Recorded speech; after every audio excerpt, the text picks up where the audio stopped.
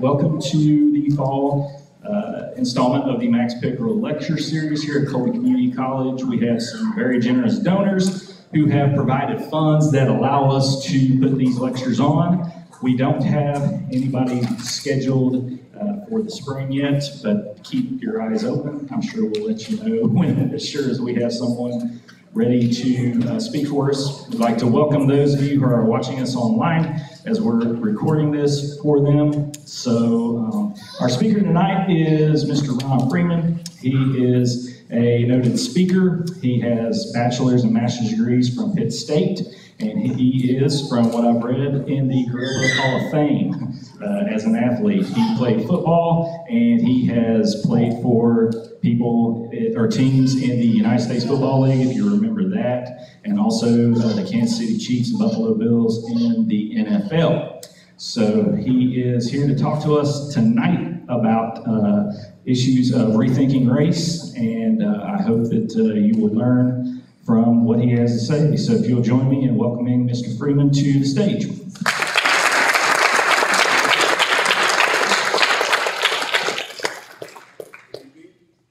Good evening and good evening. I should probably turn my mic on so you can hear me. Yes. How about that? I'll do that. Let's see, is that it? Yeah, there it is. All right, okay. Good evening, good evening, good evening. So thank you for the opportunity to be here. And I'm going to go over this way because apparently there's a problem. There, that's better. Thank you. Now, where was I? That's a little bit of a distraction. When I think about my life and my journey, I think about our country, I think about racial issues and kind of things that I've seen as I've walked through my life. And then just kind of in studying and looking at things and trying to be critical in a thought towards our nation and the things that we have to offer, it's been a kind of an eye-opening experience. And obviously I've been around for a little while, longer than most of you. And as I walk this journey, I felt like I've had a unique experience in a lot of ways. Because I felt like there's been this real positive experience that I've had that isn't necessarily shared by everyone. And I wonder about the roots of that and yours, and I'm going to talk a little bit about that later. But I really started thinking a few years ago. I was working with the school district in Kansas City as a leadership consultant. And we were focused on leadership and growing leaders and creating an environment that was really a community of advocates where people learn to work together, value one another, and really set high standards and really push towards it. And we're doing that course, and the superintendent asked me if I could meet him outside the city to have a conversation about something important to him. And I said, sure. So we went, we met outside the city. His first question to me in that moment was, can your training prove that this community is racist? And I thought that was an odd question. And honestly, my training wouldn't prove that anyone's racist, because the goal and objective of my training is to eliminate biases, is really to help people see each other in a light that is affirming and valuing, not in the sense of you're bad and you're not bad, you're good, but really to have that understanding. But when he asked me that question, it caused me to really step back and rethink my attitudes toward race and kind of where they came from. How do I look at life? And there's so much to it. But I want to talk a little bit tonight about our country, about race in America. And it's really an interesting journey, really a more intriguing story than a lot of people realize. I don't know, how many of you guys, raise your hand, got to see or read any of the New York Times 1619 report, article? Okay, so it was an interesting take where they went back and looked at history through the lens of race as it pertains to slavery in America, and basically the entirety of the black experience in America, and America itself, was built on the institution of slavery. And I thought about that. That was part of that mix at the time as well. I started looking at and evaluating, how did the whole thing get started? It's really a fascinating story. Because what most people don't know about the North Atlantic slave trade was that it actually started in the 15th century. So it's like, oh, really?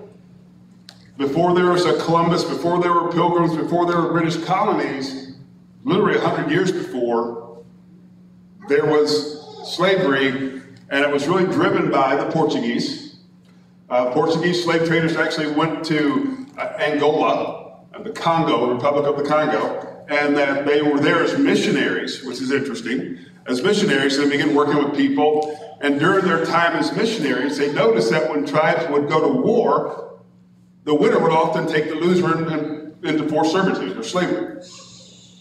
And they thought it was, interesting concept. What if we did that too? They had agricultural operations there, so they began to take slaves from those conflicts and use that labor to produce what they wanted. And then the Portuguese one day started thinking about how they could use this to their advantage. And they came up with this idea: why don't we start taking slaves from here to other countries, primarily in Central and South America? If we do that, we can make money and we can do this, and so they began to export slaves. What was interesting was that the people of the Congo rose up under King Alfonso, who was the king at that time, rose up and said, no way, you're not allowed to take people from this nation to wherever you're taking them. We can't stand for that. And the people began to riot and protest to fight against it, because they couldn't. And it's interesting that they were okay enslaving them themselves, but the idea of being exported was that you crossed the line there. And as political things work out, the king began to negotiate with the Portuguese and came up with the narrative that made it, hey, maybe it's okay if we do this. Maybe it's for the better good. People didn't necessarily like it, but they went along with it, and that's how the North Atlantic slave trade began. Rather remarkable. And it happened, again, in Central and South America, not in North America so much, but actually prior to 1619, when the first slave, when the British colony had their first what we call slaves. And I'll tell you about that story in a minute. But in that time frame, the Spanish and the French primarily in Haiti, and the Spanish in Santo Domingo, they were what we call chattel slavery. That's when it's your life, you can't change, we own you, your property. That was the way of slavery there. British colonies in 1619, we'll jump into that water now. In 1619, the British colonies did not have slavery. They had what we call indentured servants. And basically, indentured servanthood was a contract between consenting individuals.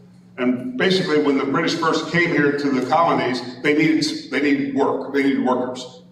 And people who didn't have the money to come would sign a contract no longer than 7 years to work, farm, or whatever the job or task was, and work off their servanthood for 7 years. And at the end of that 7 years, they would get 40 acres and a mule. That was where that concept, if you ever heard that concept, that's where that came from.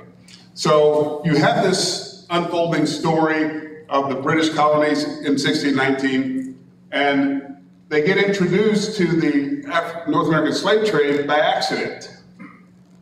There was a ship that sailed from Angola, and that's an interesting story. We'll get into that one. So there's a conflict between two tribes in Angola, and they go to war one day. In a specific day, they fight. The side that loses, actually 300 of them are taken captive. 300 people are taken captive from the Congo. Angola is on the coast there, and they marched from the Congo to Angola, which was about 125 miles, I think it was. But in that time, in the march from from the Congo to Angola, that 300 was cut in half. Only 150 survived. Now you can imagine, you just went through a bloody war, a fight that was whatever, swords and spears and stabbings and hitting and all the pain and through that. And then after that, you're taking on a 125-mile march. And you're not walking on paved streets, you're walking through brush, you're walking on slippery surfaces, you're walking through sand, you're walking through all sorts of rocks and all the pain and anguish. That 125-mile journey killed 150 people. So it was brutal, it was hard. And then they get to Angola where they're put in holding cells. the slaves and held in captivity there until a time when they could be transported by a Portuguese slave ship to Central or South America. Or in this particular case, they were going to go to Mexico. By the time they board the ship to go from Angola to Mexico, there are only 60 people left. Think about the horror of that. We started out with 300 of us. And over a period of about 3 weeks, 4 weeks, we're down to 60. They've watched 240 of their own people die. This is a tragedy, this is a hardship, this is the evil of the institution of slavery, that we would do that to that many people. And then, when the Portuguese slave ship is headed into the Gulf of Mexico to take these slaves to Mexico, they're intercepted by a British pirate ship. And this pirate ship thinks we're going to get gold, silver, we're going to get treasure, we're going to get money, we're going to get rich. And when they stop the boat, when they board it, when they go into the cargo hold, they find 25 slaves or so. Anybody remember how many we started out with? 300. How many left now? That's brutal, isn't it? That's harsh, that's severe. And there's so many things that go into that. When you think about the tragedy or the travesty or the evil of slavery, to take someone, to force them in, first of all, to be taken captive and marched to an unknown language. And that's the other thing, too, is you watch their journey. The tribes in the Congo all spoke different languages, right? They all had different dialects, so they didn't necessarily understand each other's language. When you're taken captive, you probably didn't speak their language. And then you start marching to this Portuguese holding cell in Angola, and you get there and they're speaking Portuguese. Who speaks Portuguese? You don't have to raise your hand, there's probably somebody here that does. I'm going to guess, just looking at this brilliant group right here. But they didn't. And the confusion and the difficulty and the agony that they had to endure was, it's unimaginable. So you have this going on, and you have 300 people, so 275 people have died now because somebody wanted a slave. Now, at this point in time is where the British colonies enter into the picture. They hadn't been a part of this up until this point. And they take these 25 to a place called Port Comfort in Virginia. And they trade them for food and supplies. Now, here's where it gets interesting to me, because a lot of times we talk about the New York Times 1619 series talked about how that was the beginning of slavery. Well, truthfully, in the British colonies, they didn't have, slavery wasn't given approval until 1661. There's some math here I want you to work with me on. A Virginia court in 1661 made slavery legal throughout the colonies. Prior to that, there was one permanent slave, a guy named John Bunch in 1641. Similar situation, was an indentured servant, had 1 year, from what I've read, left in his indentured servanthood, decided he didn't want to do it, and ran away. Him and a couple of other guys as well tried to escape their last year of indentured servanthood, got caught, were taken to court, and tried as runaways. They're convicted of the crime. 2 guys are white, John Bunch was black. The 2 white guys, you have 1 more year of indentured servanthood added to your 7. So they're gonna have to end up doing 8 years. Mr. Bunch, you are now a permanent slave. Now, all that to say, if you understand this, at that time, life expectancy was about 32 years. If you think about it, those 25 original indentured servants that were sold or traded at Port Comfort, Virginia, they either died or were liberated from their indentured servanthood. Which is, it explains, if you think about it, why there were free blacks in the British colonies. There were, because they did their indentured servanthood, they were emancipated, and life changed. Now, that doesn't excuse what happened after that, because then we see this emergence of what is purely evil and driven by economics. How many of you guys know that people do bad things because they think they get lots of money? Not us, though. We don't do that, right? Right. I just want to be clear on that. You guys, we don't do that stuff. But I was just We don't do it, right? Just checking. Nobody here does. All right, good. But take advantage of people for money is a bad thing. But we watched the emergence of this institution of slavery, and it became a very almost prideful thing.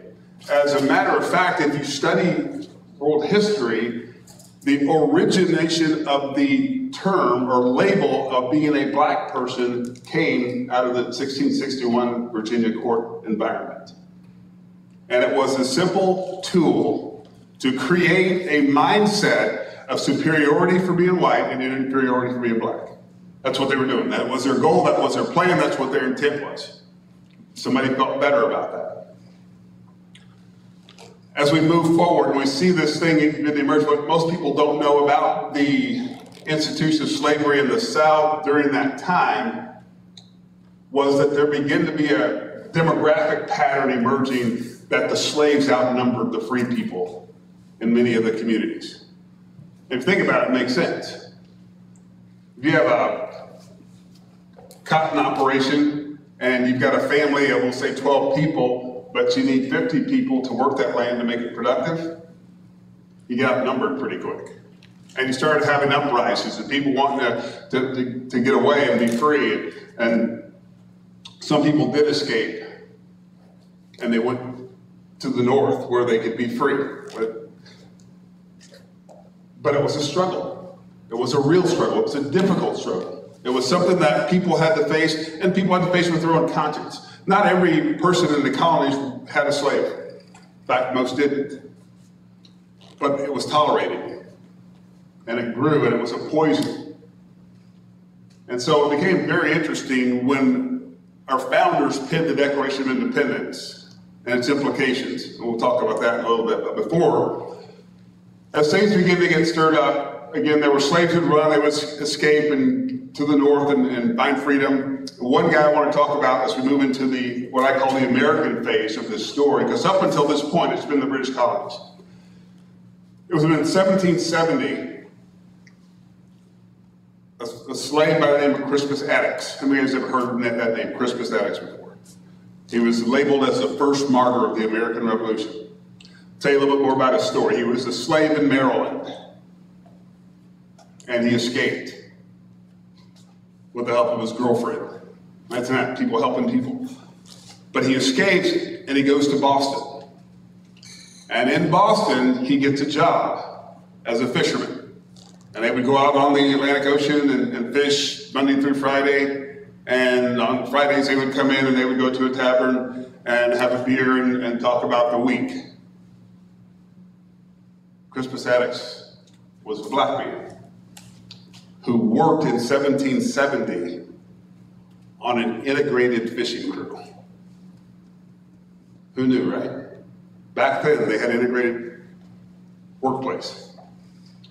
Back then, when they went to the tavern, he didn't go to one room over here where all the white guys went over there, and he wasn't the only black guy on the ship. But they would go and socialize together, which is kind of interesting when you think about the narrative that we are told about division. And don't kid yourself, and I'm not kidding myself, division was there, division was real, and it was deliberately set in place. By calling you black, which means inferior, and you white, which means superior, it created a psychological dynamic that we're still fighting with today. But Crispus Attucks is a message and another side of that story. Because one day, after he and his buddies had gone fishing all week and they came in on Friday, they went to the tavern to have a beer, the redcoats come in. The colonists have been kind of a little bit of an uprising. They're thinking about, this idea of the control of King George and taxation without representation and the unjust nature of British rule over us when they're not even here. And so the redcoats were sent to begin to quell this little rebellion. We need to stop this because this is intolerable. We can't allow people to speak out against the king. And so the redcoats walk into the tavern when the fishermen are having their beers and begin to push them around and tell them you can't talk about certain things, you can't do certain things, and they stood up to him. And it was at that time that Crispus Attucks and two others were shot and killed. I think two or three were shot and killed, and Attucks was the first one. That's why he's often called the first martyr of the American Revolution. after he was killed, and two or three others were killed, the others were white, they were laid in state at Faneuil Hall in Boston, Massachusetts. Anybody ever been to Boston? Boston. If you ever get there, Faneuil Hall is a fascinating place. You want to talk about American history and kind of the Revolution and all the different things that became a part of our story. It's really fascinating. But they laid in state. They were given honor and recognition by their community as significant people. Blacks and whites together. They didn't put one over here, this guy over there. They were together. There was a sense there. And it really helps you understand when you think about what our founders first wrote when this revolution really began in earnest. When they penned those immortal words, we hold these truths to be self-evident, that all men are created equal, that they're endowed by their Creator with certain inalienable rights, and among these are life, liberty, and the pursuit of happiness. When they wrote that, it meant more than simply, we don't want to be under British rule. They meant we're committed to a way of life that recognizes the value of each and every person. Each person, regardless of skin color, regardless of gender, value created in the image of God and worthwhile and deserving of freedom. That was their opinion. Now, well, yeah, but what happened after that? We all know, right? We won the revolution, and then we had slavery for about 90 years after that. How do we jive those two? How do you jive that reality that you say all men are created equal, yet you live in a different way? And I think it's really as simple as this. You had a couple of situations or circumstances that warranted, or quote unquote, I wouldn't say justified, but an explanation as to why they did what they did. They knew that slavery as an institution was wrong, but they were dependent on it on a couple of different levels. First level was we just had gone through a war with the British, right? We went through a war with the British and we defeated them. But they were looking to get their land back. And if at that time, when we ratified the Constitution in 1789, when we began this thing called America, if we would have said to the South, you can't do that anymore. First of all, it would have destroyed their total economy. They wouldn't have been able to survive financially. Oh, well, they probably could have been smart to figure something out. I was going to say no, they wouldn't because they're Southerners, but that would be bigoted, and I'm not going to be that guy. But that was part of the reasoning. If you remember the War of 1812, you guys remember that, right? Where the British came back and tried to do some things over here. Well, if the South had worked with them, we may have lost that battle. So that was a pragmatic decision on their part. The other piece, frankly, was financially. Economically, they had to hold that. But it was despised. It was an institution that began to change immediately. And you might ask me, so how do you know that things changed immediately? You're probably thinking that, right? So here's how I know. The first state to abolish slavery, some people think it might have been like 1865, right? 1777. In 1777, Vermont abolished slavery. Why?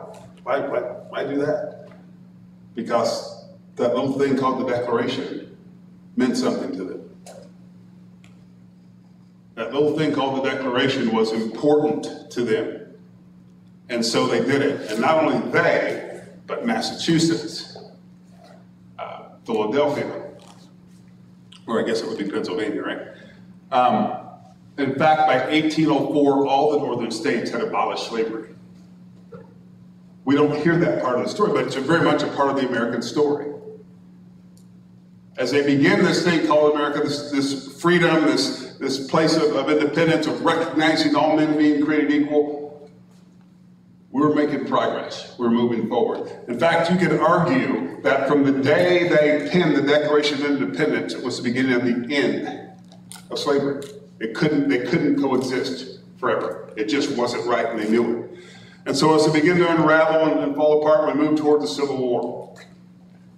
And we see an emergence of things, and whether it's the Underground Railroad or whether it's the abolitionist movement, all the pieces of a puzzle that shaped what we became as a nation and what we are becoming have two things First of all, cooperation. We always hear about Harriet Tubman and the Underground Railroad. But think about this. Harriet Tubman being a slave, how would she know where to go and be safe? How would she know which plantations would have a place to hide and give her safe passage? There's a guy named Isaac Hopper, read about him. He was a white guy. 20-some years before Harriet Tubman showed up, he was at work putting this system in place. He was at work setting this up because you know what? There were a lot of people who didn't agree with the institution of slavery and they wanted to see it changed. And here was a guy committed to it, but it required everybody working together and then that people had a will to work. People came together and they had a will to work. That's how we changed this nation. That's how things begin to shift. And we see this movement. And it moves forward. And we get to the Civil War. And I want you to think, I don't think we really have to sense the gravity of the significance of the Civil War in terms of American history, but even in human history. Because slavery has been an institution forever, and still is to this day. And you can look at the Roman Empire, where for 1,000 years they had slaves. You look at the Jews in Egypt for 400 years in slavery. I mean, and you can go to Africa, you can go to Asia, slavery. It's there. But there's only one nation that said, we abhor this institution so substantially that we will send 500,000 of our own to die for the liberation of those people. Think about that. Greater love has no man than this, that he laid down his life for his friends, says the Gospel of John. And when you think about a nation, and there's only one that I've ever seen in the study of human history, that said, we have people in slavery and bondage and they're suffering, they're being oppressed. We'll send our sons and daughters to die so that they can find their freedom. That's amazing. And that's America. That's part of our story. Isn't it a perfect story? There is no such thing as perfection under heaven. But it's an incredible story. And I challenge you, go study your history books and find another nation that sent its own to die to liberate the slaves they controlled. America did that. It was a statement. That was the beginning of something amazing. President Lincoln said this shortly after the Civil War, actually going into the Civil War. He said these words. He said, lost my thought there. Okay, Lincoln quote, where's that tape? You guys remember what I was going to say?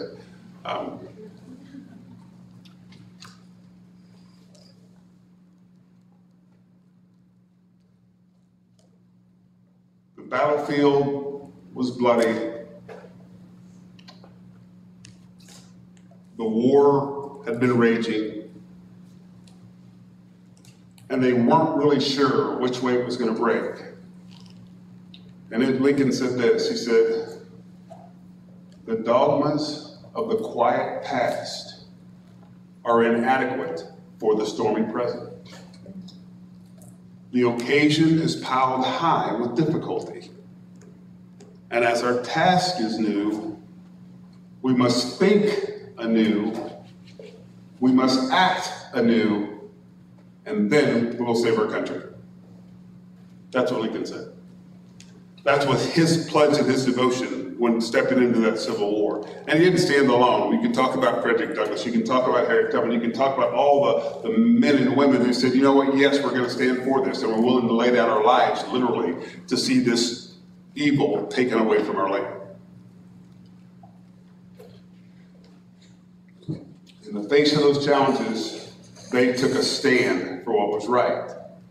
And in taking a stand for what was right, they literally changed the world. That was the beginning, it wasn't the end. Obviously, we know we went through the Civil War, bloody battle, bloody war. We won. And if you go back and you read the documents of Abraham Lincoln and his plans for Reconstruction, you see a path forward that involved inclusion and empowering people in leadership roles and responsibility moving forward. But then Abraham Lincoln is assassinated. And it redirected the American journey. It took us down that path called Jim Crow. I think there's an interesting parallel between Israel coming out of Egypt, the Old Testament story of how the Jews were taken into captivity in Egypt and for 400 years held in bondage. And when they came out, they passed through the Red Sea. The Red Sea was an ocean of water. The Red Sea in America was the blood of 500,000 martyrs. That was the Red Sea. Now, the interesting parallel there is that the Jews came out of Egypt and went through the Red Sea into the wilderness. They didn't go to the promised land. They went to the wilderness. They had a stopover, as it were. And we came out of Egypt, as it were, out of the institution of slavery into our own wilderness called Jim Crow. Label it the Ku Klux Klan. Call it all manner of evil that began to emerge and seek to oppress people by laws that when they couldn't have slaves, they sought other ways, and a lot of different institutions. And again, Lincoln's plan was Reconstruction, was reparations, 40 acres and a mule to help people get started. Andrew Johnson said, no, we're not going to do that. After Lincoln's assassination, the whole plan changed. We started going a different direction. And instead of empowering the people who'd been oppressed, Andrew Johnson actually empowered the oppressor again to allow them to begin to have control over how things were done in the South. And that's where we know about these Jim Crow laws that infected our nation. But we fought. We didn't give up. And I find it interesting, as I grew up in the 1960s, kind of at the end of the Civil Rights Movement, as a black man, seeing how things were, I grew up, my drive and passion, I was going to be a Black Panther. That was because my desire was to overcome the evil and oppression that held me and my people from moving forward in our lives. And when you listen to the great orators of our time, of that time, specifically Martin Luther King Jr. and Malcolm X, you listen to their message, and they were fighting for the right of self-determination. I remember being a young boy and hearing a news clip where they were talking to Malcolm X and, why do you have such a chip on your shoulder? And his response was, it's not a chip on my shoulder, it's your boot on my neck. And until we deal with that, we can't go forward. So that's where this little guy, growing up in the 1960s, wanted to be a Black Panther. Because I thought that's how we're going to overcome. And then something happened on the way in that journey. As a kid, a little junior high boy, I had my first white friend. I didn't socialize with white people at that time where I grew up as families, and certainly not as kids. And it was at football practice, I met this kid named Charlie Wolf, and Charlie and I just bonded. We walked to and from school together, and just something about it. I liked him, he liked me. And one day he goes, hey, you want to come over to my house? I said, sure. Now to you guys, that's no big deal, but back then, you didn't have that stuff. Black guys didn't go to white guys' houses. It was weird, right? So I said, sure, I'll go. And right after that, he says, well, I got to tell you. I was like, oh, okay, great. What are you going to tell me? He says, well, my dad fought in World War II. And he was leading a battalion of black soldiers in the conflict. And they abandoned him. He survived, but he hasn't spoken to a black person since. And I thought, sure, I'll still come over because I'm kind of a risk taker. So I went over and got to meet his mom and dad. And they became really good friends of mine. In fact, that day, the very first time I was there, his father pulled me aside. He goes, hey, just want to tell you, anytime you want to stop by, you're always welcome. He goes, even if Charlie's not here, feel free to come on over and you can have a glass of Kool-Aid or milk or whatever, and we can talk. And that family really engaged me, loved me, and we're still friends with family to this day. So it was a real genuine thing, a real positive thing as part of my background. Well, sometime later, some months later, I decided I grew up in a non-Christian or non-religious household. We didn't go to church, didn't study both the Bible, we didn't do all the religious things. But one day, when I was in the 7th grade, I I hear the gospel on a Thursday night on a TV program. And I thought, I'm going to accept Jesus and I'm going to start going to church. So that Sunday, you leave me alone. That Sunday, I decided to go to church. And I walk into the church and I sit down in a pew and couldn't tell you a word the pastor said that day. Sorry, Pastor, it's honest, it happens. Couldn't tell you a word he said, but there were two women, one of them in front of me. Two women in front of me, one of them said I didn't belong there. The other one said I shouldn't even be there. And for this little 13-year-old guy, that was like messed up my heart. I mean, it ripped me. It made me feel like I didn't belong. And when I left there, I was never going to come back. I felt rejected. And the irony of it was a black church. And you think, okay, and for my little mind, remember, I'm a Black Panther. I'm a guy we're going to overcome. And I started seeing this dichotomy of some people treat you with kindness. Some people aren't kind to you. And for that 13-year-old boy, I started to begin to think about life in a different way. I started to begin to think about people, not as you're white, therefore I can expect this from you, and you're black, so I can expect this from you. It was, no, I'm going to walk this journey with you. We're going to be friends. We'll see how that goes. And sometimes people don't do the right thing. Now, as a young boy, I thought it might as well have been the whole church screaming at me, you don't belong. When you're 13, that's how you took it. But the truth is, it was two individuals who said some things that were mean. And why would they say it? I don't know. Don't care to know. But I understand contextually it was two people talking, not a whole church rejecting me. But as a kid, the big picture for me was some people are this way, some people are that way. And I learned to grow, and I began to change the way I viewed the world, the way I looked at life. And I was one of those guys who, growing up as a young boy, was told I'd be dead or in jail before I was 18, I would never amount to anything. All the negatives you could throw at a person were heaped at me. And a lot of times it was people closest to me. And it was something that I had to understand. But for me, my motivation, my inspiration, as it were, was I wanted to be a football player. That was my passion, that was my drive, and that was my purpose in so many ways. And so I poured myself into getting as good at that game as I possibly could. And worked at it and worked at it.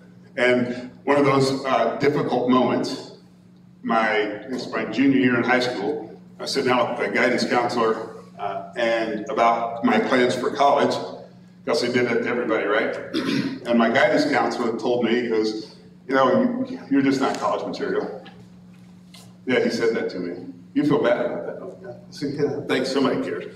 But no, he told me, and I'm pretty sure the reason was he had 5 of my older siblings before me, and they'd all dropped out of high school. He assumed that was kind of the way I was. And had I not been driven by this passion for football, I probably would have dropped out of high school. I probably would have given up at that point. I probably would have allowed his words to dictate my future. But I had a better dream. I had something that motivated me beyond what somebody else thought of me. And I can't encourage you any more than don't worry about what people think of you. Know what you want to be in your own heart. There's a Shakespeare quote from Hamlet where he says, "To thine own self be true. For surely as night follows day, in doing so you cannot be false to any man." And I think about that reality of to your own self be true. One of the challenges, we don't even give ourselves, we don't take time to know ourselves. And so we can't be true to ourselves. We're so busy trying to fit in, so busy trying to appease and make other people comfortable that we don't embrace who we are to be our true selves. But it's only in becoming our true selves that we're able to have the greatest positive impact in this world that we live in. And all of us have that as a heritage. All of us have the capacity to do remarkable good in the world and make a positive impact in other people's lives. But we have to come to that place where we know who we are and we understand our true selves and we're committed to being us. People oftentimes talk about, oh, you can't sell out and blah, blah, blah. You know what? I'm going to encourage you young people to sell out for yourself. Devote everything about you to becoming the best you can possibly be.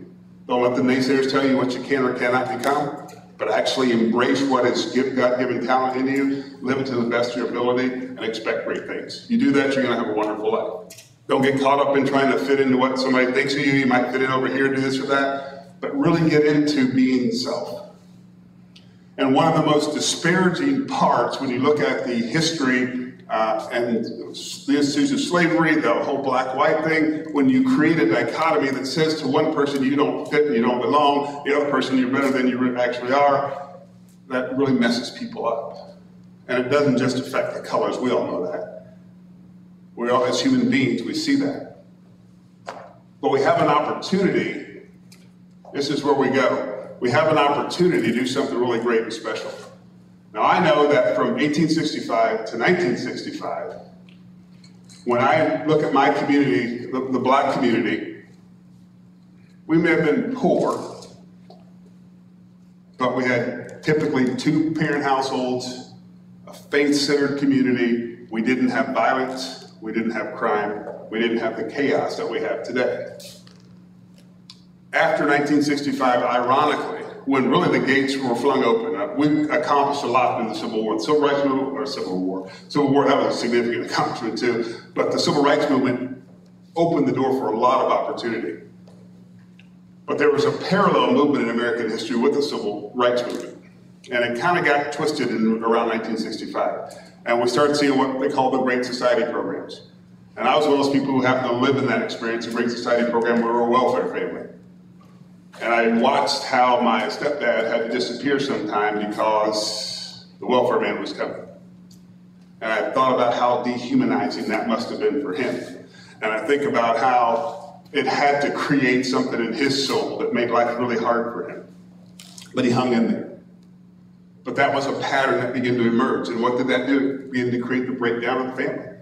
When you look at the black community in specific and American in general, families began to fall apart because there was this false dichotomy that the government was going to fill that void that only a family can fill.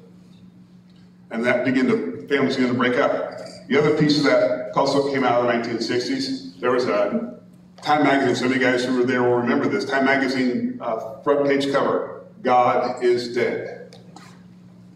It's a declaration. That's what a lot of people believe. And that's when we begin to see the movement. You can't have the 10 Commandments here, you can't pray here, you can't do this there. And we thought by limiting a person's ability to express their religious faith, we'd somehow make the world a better place. And it didn't work, frankly. And we move this and we see this dynamic and we see things beginning to emerge. And it's an emergence of something that we begin to think, what does that mean? And we start seeing this thing come along, and it was part of the movement until the late 1980s when we heard there was, anybody ever hear of this thing called white privilege? Anybody ever hear that? It's a concept, it's the idea that just by virtue of your skin color, you got it made. Life is easy. And if I ask you guys, who has an easy life? Raise your hand if you've had the easy life. There's 1, 2. Okay, you guys are different than the rest of us. Okay, have you had an easy life? If you had an easy life, was it because of your skin color that your life was easy, or because of the choices you made? Because the truth is, typically, life is what you make of it. And it's how you choose to live. And I know people, black, white, Asian, Hispanic, you name it, Native people that have said, you know what? I'm going to love my family. I'm going to love my spouse. I'm going to be committed to these values. I'm going to work hard and be responsible. And somehow, those people seem to end up in really good places, or at least better places. And then we look at people that we say, okay, I made a choice that I'm going to have 4 kids, 3 different women, and I'm not going to marry any of them, and I'm not going to take care of the kids. And then those kids grow up in that environment and think that that's acceptable, and we perpetuate a lifestyle that creates hardship and difficulty. And that's part of the story, that's part of the struggle, and that's part of coming out of the 1960s, the path we chose. And we've seen an implosion of the family, we've seen an emergence of violent crime and drugs and all the things that we don't want to see, but they're here. Now, we've created this paradigm that says, well, the reason why it's that way is because of racism. And I think that's unfair. I think that is not a true statement. I think that most of life's decisions, and most of life's outcomes are predicated upon the choices that I make and decisions that I take and the path that I choose to walk. And if I choose not the best ways and things don't go my way, it's not because of what somebody over there might think of me. And don't get me wrong, I'm not saying that racism doesn't exist. I'm not saying there aren't evil people. But what I am saying is that I don't believe that there's this grand conspiracy to keep me from pursuing and accomplishing what I want. Or there used to be, a huge one. But I believe that right now, what we can do as individuals and how we change this. Because here's what I know about the truth. The lady who wrote the White Privilege is actually a college paper. Her name's Barbara McIntosh. Her father was like number 2 at U.S. Steel, which was the largest steel conglomerate in the U.S., and had oodles and oodles of cash. He was like the top 1/10 of 1% of wealthiest people in America, perhaps in the world. Her privilege wasn't white, it was green.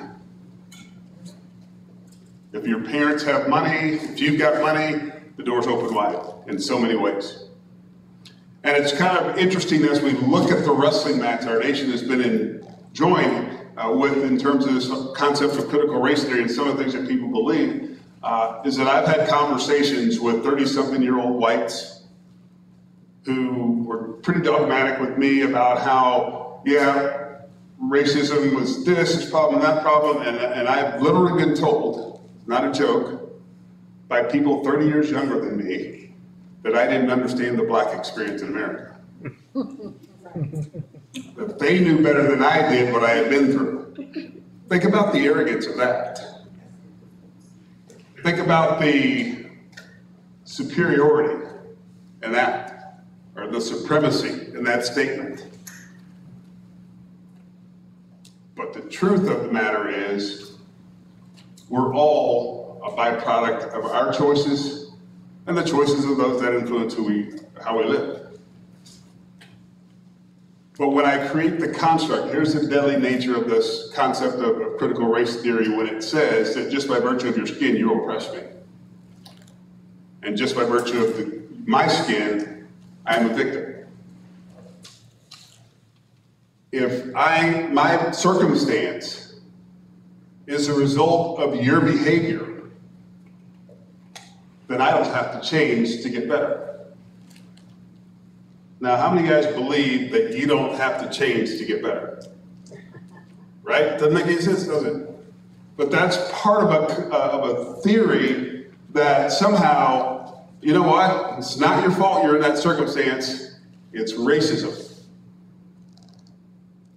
And it's a simple matter of this. If that becomes an excuse for me, then I don't have to try and change it. If I don't try to change, nothing gets better. And if nothing gets better, you can just keep saying it's because of racism.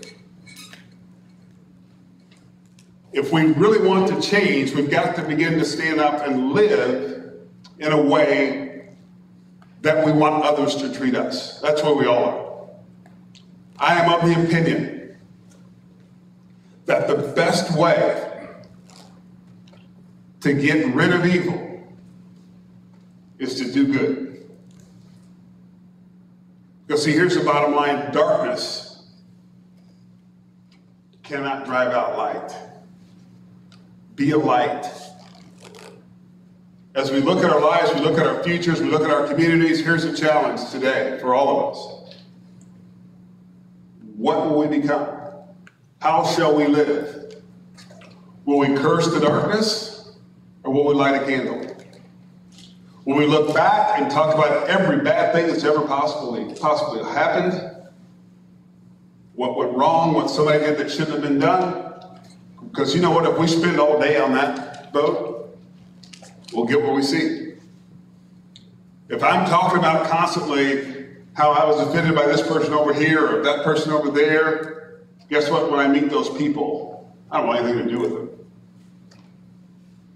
But if I begin to say, you know what, maybe we can work together. How can we work together? What can happen that could possibly make things better for all of us?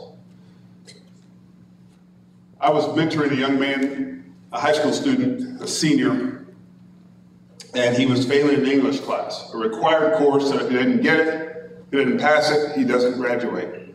He's got to repeat his senior year. He's a good kid, responsible kid, good student, normally. But he's failing his class. I asked him, I said, Billy, I said, help me understand what's going on here. And he said, the teacher's racist, that's what it is. I said, really? I said, well, why do you think the teacher's racist? And he said, well, everybody knows. If that's your answer, huh? I love Billy, and I knew the teacher was a friend of mine. And I asked him, I said, well, before we make that final conclusion, would you do me a favor? Would you go and ask the teacher what you need to do to get your grades right? And he engaged, took a lot of courage, because he was afraid. He thought this person had already rejected. But he had the courage to go and talk to her and ask her, can you help me understand what I need to be doing? And she began to work with him. She began to meet with him after school. She began to help him understand what she needed from him. And he ended up getting a B out of the class. And he found out that this lady wasn't a racist. She was actually a friend of his, and to this day, she's a mentor to him. Give people a chance. All of us. Some of us we fall down our face, we make mistakes, we do things wrong. Or maybe I'm the only one here that's ever done anything wrong. Yeah, that's probably true. But no, we all do things wrong, and when we do something wrong, we want people to understand, hey, I can be better. I can do better. Well, let's just try and be better. Here's the answer if you want to light candles. Be a positive person in your sphere of influence. And positive person doesn't mean Pollyannish and only see the bright lights and all the good stuff. You got to reckon good people see bad things and they confront it. They call it out. Good people see opportunities to do good things and they do them. They act on them. And when they do, positive things happen. Here's what I want to challenge you. I'll leave you with this. And we're going to take some time for questions. As you engage your day, think about this. First and foremost, think about who you are. And it's important that you can recognize yourself as a good person who does good things, who helps others, who cares about those around them. Be that person. And then look at other people and say, I see the good in you. I see the potential in you. I believe in you. You know, there's so many people that I talk to and I say, you ever tell you how awesome you are? No. Well, some amazing things about you. It's like these two, Wayne and Millie, I won't make a big deal out of these guys, but I sat at their house today and they just love people. They're just good people. They like people. They just make you feel welcome and valued. And you know what? Whether anybody knows has ever told you or not, you are valued, you're loved, you're appreciated, you're significant, you mean something. When I was, my kids were young, my daughter oldest is 35 now, when she was about 7 years old, we were watching the miniseries Roots. If you haven't seen that, it's about a guy's journey and understanding his roots from Africa, and his family were slaves, and coming through all the journey here. My daughter watches this movie or the show, and she turns to me, she goes, Dad, how much am I worth to you? I'm like, wow, okay, that's what you get from that, huh? And I look at her and I said, sweetheart, you're worth all the money in the world, plus $1. And in her little 7-year-old mind, she understood that. All the money in the world, there's no other dollars left. You're worth more than anything else in the world. Still is. And when I think of people, when I look at people, and I choose to relate to people that way, you're a valuable person. Every one of you, every person in this room has value and worth that we need to tap into. We need you. We need your words, we need your hands, we need your involvement to make this world a better place. Because if everybody gets on board and starts saying, you know, how many positive things happen in your world today? And it's just, there's so much here. And I used to coach youth soccer. And we had little 8-year-old boys running around the soccer field. First of all, I don't know anything about soccer, but my older son played for a guy who did, so I just copied him. So I'm teaching these kids soccer, but I'm teaching them to expect good things from the game. I expect yourself to be good at this, and you can do this, you can overcome this. And I had this one little guy, his name was Tyler, and Tyler was timid. You know those timid kids? When somebody runs out, they kind of turn around the other way. But we would always talk about, we had our 5 rules of sport. Number 1, honor your mother and father. Number 2, work hard. Number 3, help your teammates. Number 4, respect your coach. Number 5, have fun. Those are our rules. And when you have a chance to make a difference, go for it with everything you got. And we started this little thing where, with Tyler, who was a little bit passive, we would just say whenever he got in the game, I always made everybody play all the positions, but he was playing defender. And our rule was, if you're a defender, you got to attack the ball. You got to go get it. You got to go after it. And this little guy just wouldn't. And one day, we were playing against, we're like 1 or 2 in the league. We're playing against the other really good team, and their best player gets a breakaway. And the only person between him and the goal is Tyler. And everybody knows Tyler might just duck and run right now, but he didn't. He attacked. He attacked, and he took the ball away from the guy. Moved the other way, and this little guy who had always been kind of quiet in the mirror, he was fired up because he dared to take on a challenge that seemed too daunting most of the time. And when he did, and he had success, he began to believe in himself. And from that point forward, he was an impact player. And in so many ways, we've got challenges. We've got thoughts and mindsets that bombard us, that convince us that what we're up against is impossible. But if we'll simply make a choice to give it everything we've got in the moment, to be a person who cares, to be a person who helps, to be a person who wins the moment, we can make this world a better place. So I'm going to stop there. We got time for some questions.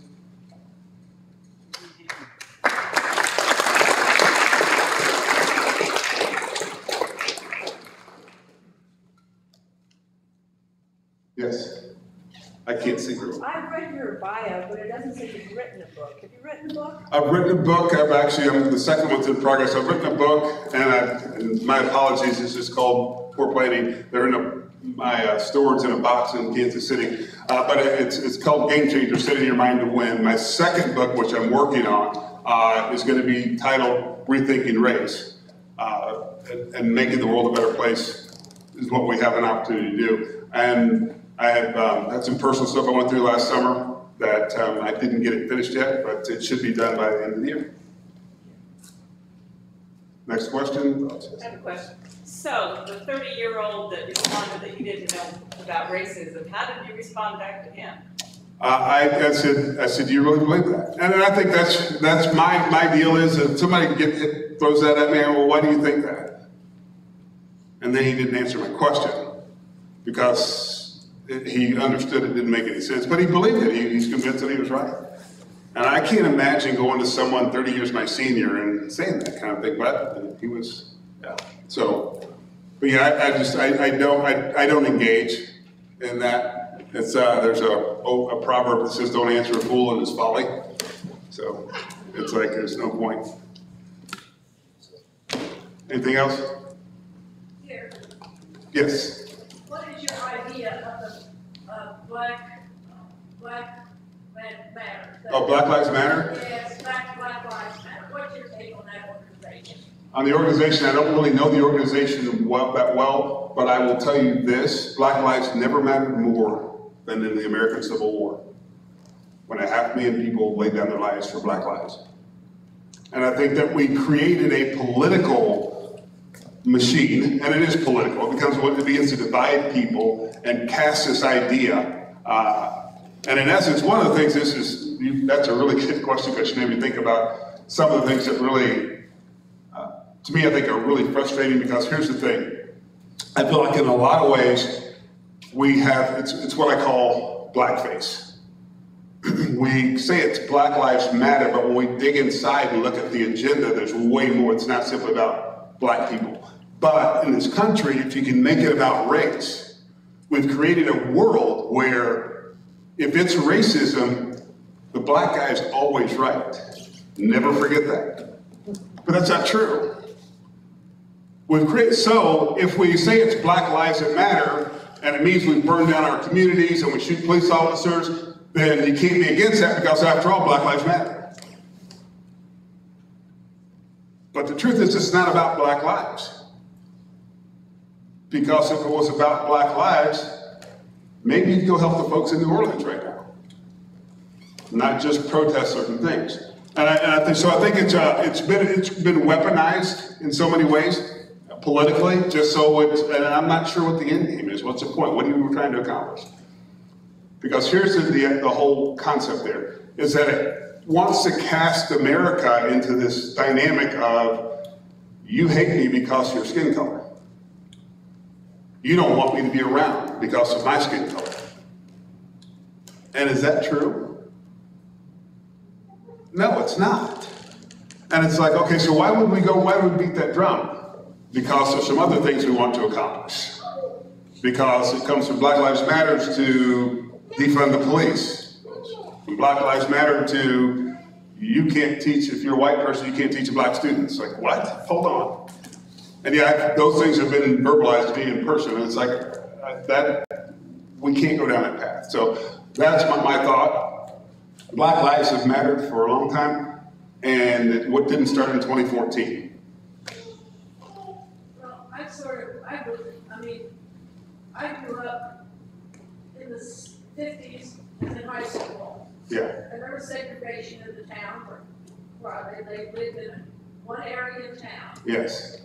But as I went to college, I went to school side by side, and he never bothered me a bit. Yeah. So I was going to say that I forgot off the train of thought.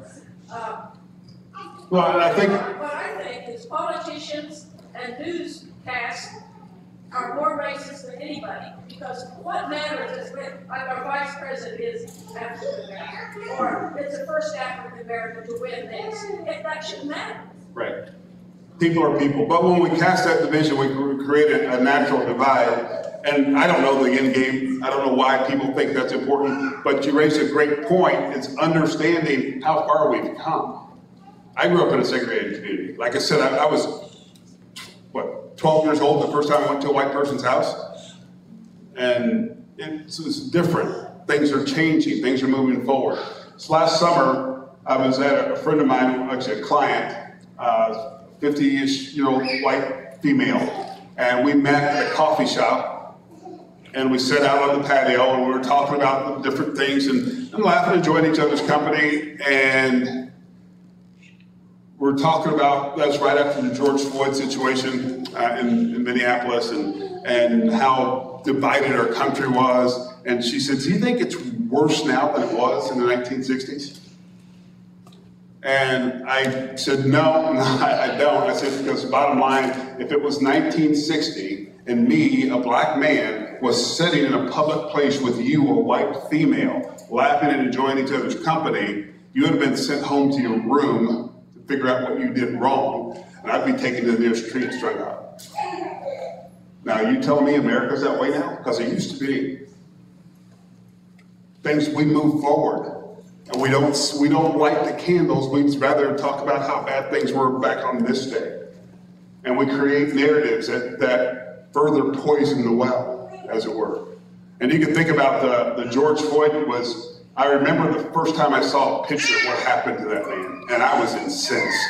I prayed a prayer that probably other men have prayed as well. Lord, I know vengeance is yours, but can I get this one? I want to go there and deal with that guy.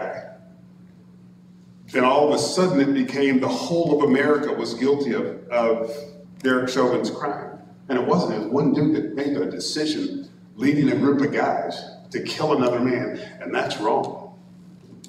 But when we try to brand a whole nation as guilty of its crime, that's not right. That's worse. Actually, maybe, I can't say it's worse, but that's just evil. And then you ask yourself, well, why do we want to create that narrative? And I remember back in 2014, when we started hearing the Michael Brown case in St. Louis, which was an interesting story. And I have friends from Ferguson, I know some different things, but at the end of the day, we hear about how racist police shoots this 18-year-old black kid who happened to be 6'4", 300 pounds, big guy, who happened to be trying to take the officer's gun from him to do harm to him. But the bigger piece is that officer was investigated by the city of St. Louis to determine whether or not he acted appropriately, and he was exonerated.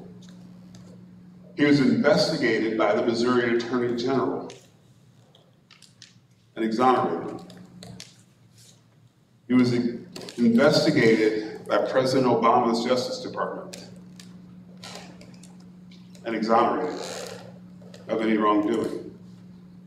But he was labeled as a racist murderer, and he could never work in law enforcement again. And you think, okay, how did we get on that track? We made it sound like every time there's a police encounter with a black person, we have these negative outcomes. And I know that's not true, because you're not going to believe this, but I've actually been stopped by the police. You didn't think that was possible. No, actually, I can tell a couple of things. I was coaching youth football. There's a common theme in my background. I coach stuff. I was coaching youth football, and me and my son and 2 other kids were coming back from practice to this area in Kansas City, Cass County. It's labeled as, redneck or racist or whatever.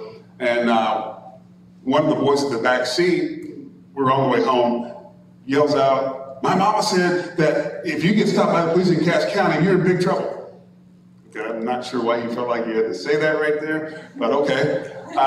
And you know what happened next, right? Yeah, I got stopped by the police. Right up, like 2 minutes later, I get pulled over. Officer says, license, registration. I give him the stuff, and he goes, "You know how fast you're going?" I say, "About 45. He said, "Well, it's 35-mile speed zone." I said, "Sorry, I didn't realize." He takes my license and registration, goes back to the police car, and you ever wonder what they do back there? Anybody ever been stopped by a police officer? Don't confess right now. We're not going to judge you though. But they go back there. It's like they write a book, or they call their mom or something. I mean, what are you doing back there? But he comes back to my car. He says, "Sir," "have you had any work done on your speedometer lately?" "No, sir." "Did you get new tires? Because sometimes I can throw off your speedometer." "No, sir." He's trying to give me an excuse, right? I'm like, no, I don't take the excuses. He says, "Well, okay, be careful." Hands me my license and my insurance stuff. Takes off. End of story. This kid in the back seat comes undone. He goes, "Oh my God, what just happened?" And it's like, well, that's kind of been my experience with law enforcement. And I can tell you, a couple of years ago, I was driving in Lee Summit, my community in Kansas City, and going westbound. This is a warning to you people who like to look at your phones when you're driving. I'm approaching an intersection, and the light's green, and I look down at my phone, and I look up, and the light's red now. And I can't stop. There's just no way. I'm going too fast. I can't stop. And I run the red light. And there's a police officer right there looking at me run the red light. And I, okay, game over. And I just pulled over, because I'm not going to make him chase me. I know what I just did. 30-something-year-old white kid. It seems like I always run the 30-something-year-old white people. But anyway, I'll figure that out myself. But he pulls up beside me, looks at me, and goes, "You need to be careful," laughs at me and drives off. Okay, you're not the guy they told me you were. But the bottom line is, human beings do bad things. And the minute we try to say only a certain color of people do wrong things, game over. We can't win that one. People do wrong things. As for you, as for us, let's make a choice to do right things. Darkness can't put out darkness. Only light can do that, right? Martin Luther King. Be a light. Hate cannot put out hatred. Only love can do that. We need to make choices in our individual lives, but as long as we buy into the collective narrative of skin color puts me in this camp, or ethnicity puts me in that camp, as long as that's my foundation, it's going to be a tough sled, tough road to hoe. Because I'm never going to be wrong because of me. I'm always going to be wrong because you didn't do what you're supposed to do to make my life better. And at the end of the day, the world will be a better place if each of us chooses to do 2 things every day. Your task. Be the best you can possibly be, and help someone else be their best self. If we all take that commitment, if we all make that decision, that's how we're going to live. Then when an idiot shows up, he's going to expose himself. We've all been in that environment, right? Where that guy comes up and says something really stupid and nobody responds to him and he knows that he's wrong and he shuts up. Yeah, that's what we want. So make a commitment. If you make a commitment in your own life, and I'm not here to judge anyone. I just think we ought to try to give it our best shot to be kind, to care, to help ourselves and to help each other. If we do that, the world's a better place. All right. One more question, two more questions? I don't know. What's your favorite NFL team? My favorite NFL team? Kansas City Chiefs. I mean, is there anybody else? Yeah. All right, yeah. Earlier today, you may have thought I had a Chiefs shirt on because I thought there might be some Bronco fans around here. But apparently not. But it was kind of funny how when you're little, and this is the impressionability of humanity. It's not just kids, it's people. We're very impressionable. But when I was 9 years old and the Chiefs won the Super Bowl, loved it, man. That inspired my heart to be the best I could possibly be. And I think about that and how significant it was to me. And then later in life to get to play for that organization and get to know some of the guys that I looked up to that were inspirational to me. This guy named Bobby Bell, who's a Hall of Fame linebacker. Might be the fastest hands on the planet. He's a guy, he's close to 80 years old now, but Bobby, you could put a quarter in your palm, and he would put his hand underneath your hand, and before you could close your hand, he would get that quarter. And I watched him do it to people everywhere. It's just like, that's amazing. But to watch those guys and to think about how they inspire me. But there's one thing about those guys, and there's black guys, white guys, whatever. They were comrades. They were brothers. They joined together. They were there for each other. And I know them. It's like the band of brothers. And I would just so treasure the experience of being a part of that organization. And then I obviously got to know people, namely Lamar Hunt. But after I was released by the Chiefs, I didn't even think to ask for my jersey, but about 10 years later, I sent Lamar Hunt, who's passed away some years ago, I sent him a letter saying, hey, Mr. Hunt, would you mind, can I get my game jersey? And here's an NFL owner who's got who knows how many things to do. In less than a week, I get a handwritten note with my game jersey, number 64, saying thank you for what you do in the community, blah, blah, blah, blah, blah. But it's just like, who does that? There's a lot of good people. He blessed my life that day. The simple thing is that. It's like, who could you, here's a little, I guess you could say a practical application tonight. Tomorrow, start thinking about whose life you're gonna make better tomorrow. Whose life are you gonna enrich tomorrow? And I think that when we be so consciously committed to doing good things that you don't have any room for the bad stuff. Be so committed to being kind that you can't be cruel. It's challenging, but I dare you to do it. So, all right, I don't know how more. I have no idea what time it is, and I can talk forever. You can ask my kids. Is there a question? Yeah. Yes. Could you speak to some of the systemic racism where the legacy of old racism plays into today? And I'm in healthcare, so I see it pervasively in things like kidney tests that are race norm for Black people, so they're at a lower rate of kidney transplant when needed. Oxygen levels don't be accurately on fingers because of the dark skin, and so they don't get proper treatment based on oxygen levels. And perhaps something more near and dear to you is the race norming of NFL CTE, which is very recent with treating people's head injuries, because the pervasive idea, the legacy of racism, the Black people have lower cognitive ability. So they get scored differently on CTE exams, therefore lower compensation from the NFL for head injuries. Yeah. Honestly, I couldn't tell you the specifics on that.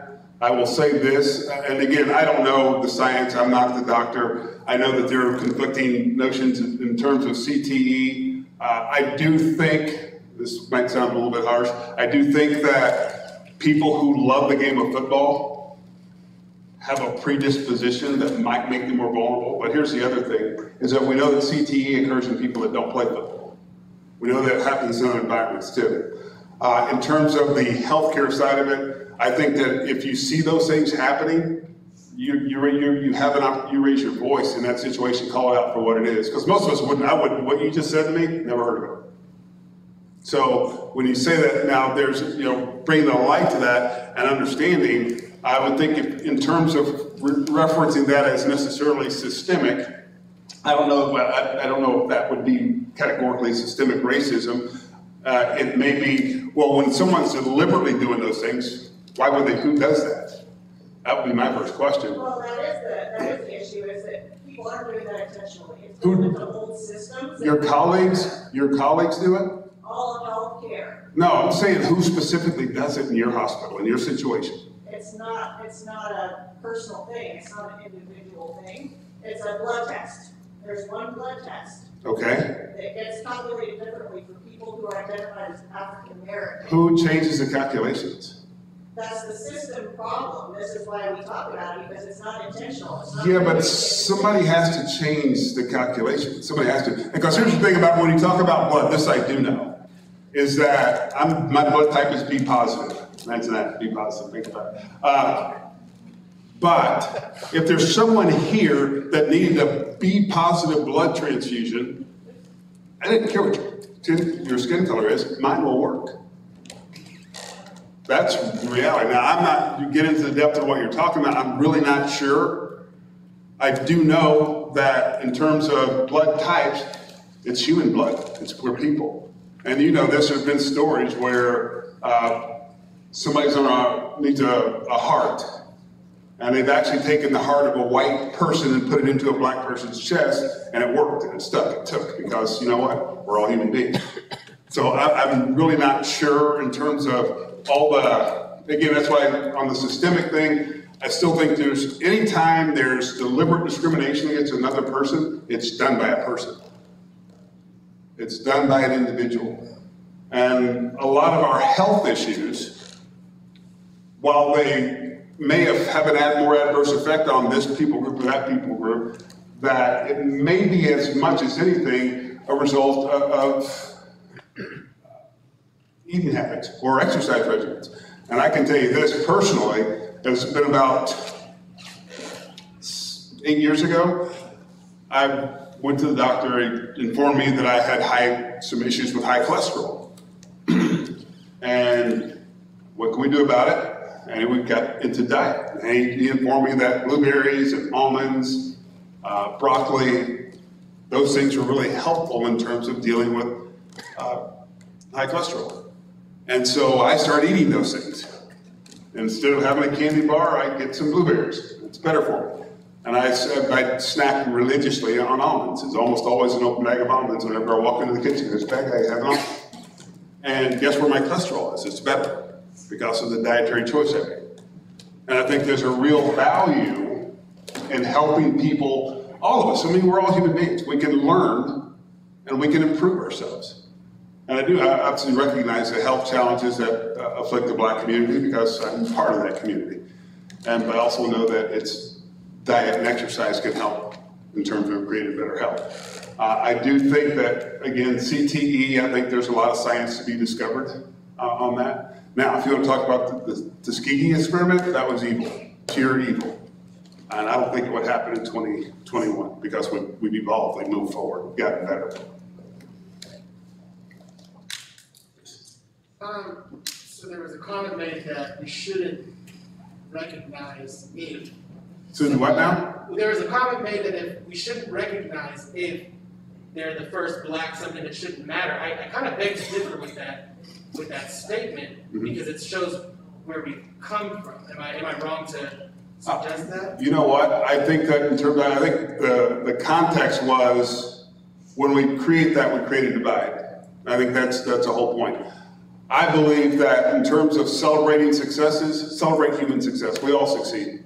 Because I can tell you this, and I know this, and you know this, there are plenty of white people who are having first-generation college graduates, even today. Celebrate that.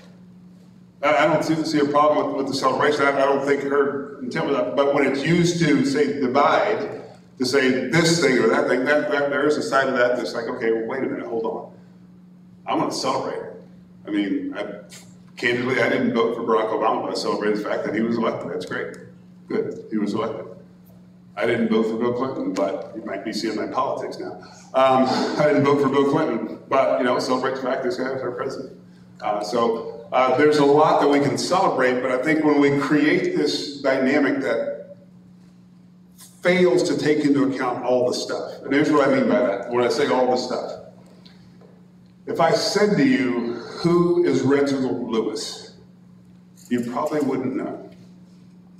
But in 1983, Reginald Lewis, a black man, was the CEO of Beatrice Foods. Now, those of us with gray hair understand that Beatrice Foods in the 1980s was the largest food conglomerate in the US. Reginald Lewis became the CEO. That's significant. And frankly, in a systemic racist system, he couldn't have possibly have done that in 1983. Wasn't going to happen. But in a merit-based system where he worked hard, he applied himself, you're right there. I have not heard anybody talk about and celebrate that guy's success. There's a lot of things that we can look at, but again, it comes back to that issue of, I can curse in darkness. I can look back and I can say, my guidance counselor told me I wasn't college material because I'm black. I can make that the issue. And I can pound that drum forever, but it doesn't move me forward. You know how I won that battle? I went to college. And I'm not going to talk about my freshman and sophomore academics, but my junior, senior year I had a 3.5 GPA. That proved him wrong without me saying a word to him. And in fact, I was invited back. This is a cool story. I was invited back for my 40th class reunion to be the keynote speaker for all the graduating classes from our school, which was quite an honor. But there's a lot that happens in terms of our humanity. Now, if I could say, well, I'm the first black person to do that, I don't know if it was or wasn't. To me, it didn't matter. I was just happened to be part of Boonville pirate history. So it's way more complex than saying, well, if it happens black, it's good. If it happens white, it just happens. Celebrate people. Celebrate humanity. Celebrate each other. That's where our win is. And it's not just this group or that group. Because I'm going to tell you this, and I know this because I've studied the history. There's plenty of things to look at in black history and say, I celebrate that. Plenty. There's plenty of things in white history to look at and say, I celebrate that. Human history. American history. Our founders, I feel blessed to be in America because we were founded by people who said, we the people, in order to form a more perfect union. In that phraseology, they acknowledged a progressive advancement of something that wasn't here yet. In order to form, we're going to form a more perfect union. We believe there's a better way of life, and we're going to invest ourselves into it and pursue it. That was our founders.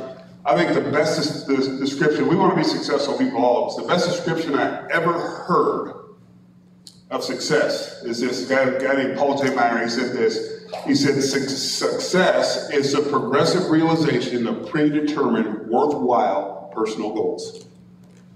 The progressive realization of predetermined, worthwhile personal goals.